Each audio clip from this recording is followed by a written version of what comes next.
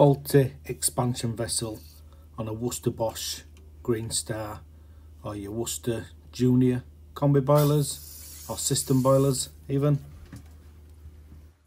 My name's Alan Hart, and in today's video I'm going to show you how to replace the expansion vessel on the back of a Worcester Bosch Greenstar or Junior or SI Combi Boiler or System Boiler even as well.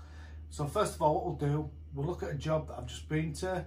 I've actually replaced this boiler with another boiler, but I'll show you the process of taking the boiler off the wall and changing the expansion vessel. And as always, if you're going to work on a gas boiler, you must be gas safe registered or competent to do so. With this particular boiler, it's very important because it does have an issue with the burner seals, and it does need checking with a flue gas analyzer to make sure that it's safe. So as I say, it's very, very important. So first of all, we're going to do all our safety checks, and then we're going to isolate the boiler, and we're going to remove the fuse. You can also get a lock for the fuse if you're going to be going outside or going away from the boiler. If we have a look on this Worcester Bosch boiler, the expansion vessel is on the back. So when you're doing a service on one of these boilers, you should be pumping the expansion vessel up. And if this had been pumped up, then it may not have failed, who knows, but it's probably not been serviced for quite a long time. When you do put your screwdriver in here, you shouldn't be getting water coming out of there. Just to explain how this expansion vessel works, so if you imagine that's side on in the boiler, and one side of this has got the central heating water. So on this side, this side of it has got the central heating water, and then this side of it, where the Schrader valve is, that's the bit that we pump up, and that side of it would be air, so we'd normally pump air into that. Yeah, so this side, as I say, this side of it would be air. So just to explain how that happens. Now what we're going to do, we're going to take the boiler off the wall. So I'm going to remove the elbow of the flue. The flue that goes through the wall, if it's cemented in on these, it's not a problem because the flue will normally come off fairly easy. There's two screws in the side of the flue that in the elbow that connects to the flue. So you undo them screws, and then the grey piece inside, you can pull down once you've removed the screws on the top of the boiler. It's a little bit awkward to see, but there's a little clip there. So all you do is with this grey part of the flue here, it's on boiler there, look. All you need to do is twist this. So you lift it up a little bit and twist it, and then it'll come away from that clip, and then you can actually just wiggle the flue, wiggle it down like that, and then that goes below the boiler, and you can just slide the elbow straight off. It actually comes off really easy, does that. So now we need to drain the boiler down. So we need to disconnect the electrics on it, disconnect the condensate trap, and then drain the boiler down. So to drain this boiler down, we've got the flow there. So on the left hand side, the flow, and we turn that so it's in this direction. And if we go all the way over to this side, we'll see the return, and again, that's turned off already. So we turn it in that direction, and then we drain the boiler down. So if you have a look inside here,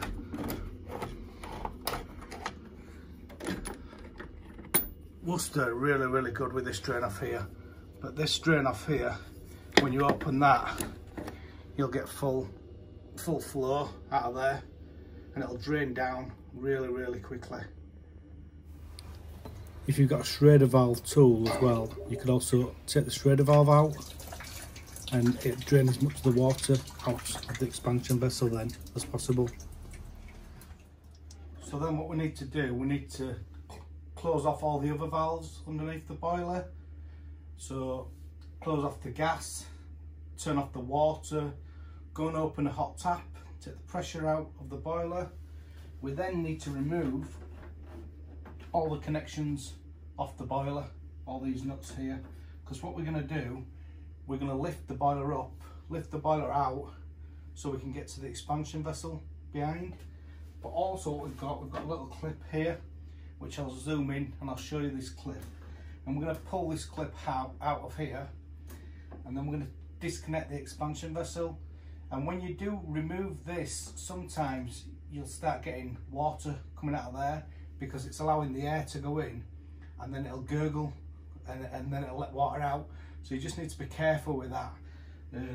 So as I say, turn all your valves off underneath your boiler, open your hot tap, that'll take the pressure out, drain it, maybe have a bucket underneath, get as much water out as you can, disconnect your electrics, and then we'll be ready to lift this boiler on. I'll just zoom in now and I'll show you this clip here. So as I say, it's just got a clip just there. Just pull that clip out, and then you might need to get like a little tool in there, maybe a set of grips or something like that. But that'll just wiggle and come out of there. But as I say, you've just got to be careful no water starts coming out of that, because obviously if water starts coming out and you're above circuit board here, then obviously you could get the circuit board wet. You don't want to do that. And another little tip for you is this connection here. If you pull this down, it'll disengage from the PRV, which is behind there somewhere, which I'll show you shortly. Yeah, up there. So it's just disengaged there, if you can see, from the pressure relief valve. And now we're ready then just to lift the boiler off.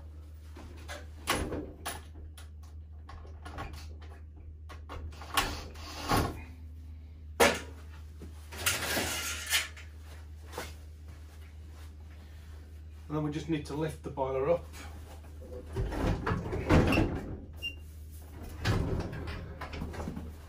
And just lift the boiler off the wall. And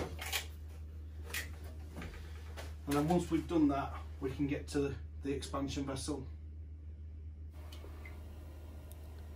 And that's what it looks like on a customer's wall. And then we just need to remove that screw and lift the expansion vessel up slightly, and then it'll just come out nice and easy. We've also got the PRV there. You might want to change that at the same time, maybe.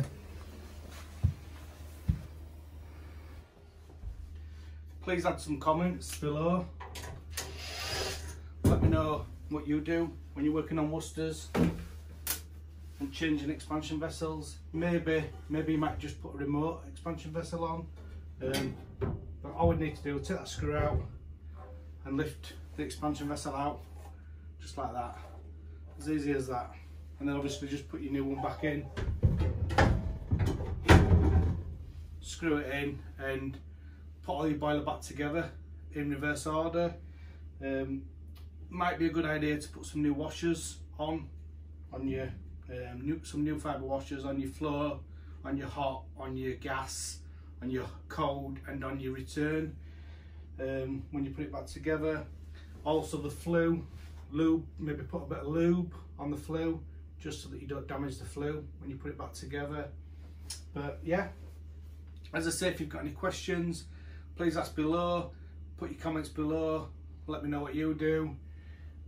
With this particular one, we've put a new boiler in. The boiler had some other issues, which were burner seal as well.